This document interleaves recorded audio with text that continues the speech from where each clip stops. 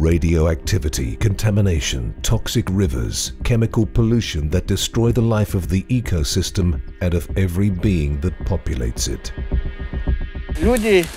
If you take the folk of Muslimovo, you realize that especially young people are not well. Testimonies of those who survived.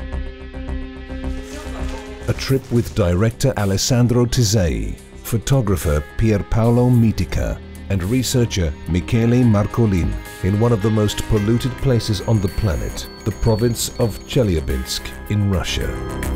A zone of ecological disaster. Inaccessible areas where even breathing can be lethal. The province of Chelyabinsk in 2013 made national headlines because of the meteorite that fell in this region. It has been one of the main centers of military industries of the former Soviet Union, in particular for the production of nuclear weapons and tanks.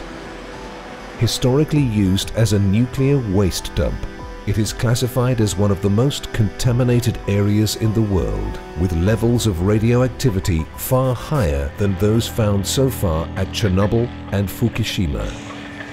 Timotei was born in 2001, and as soon as he was born, he was diagnosed with cerebral neuroparalysis. No one explained to us the reason for this diagnosis, but they said the reasons could be several, and that one of them could be my parents, who were victims of the accident of the Teichar River in 1957.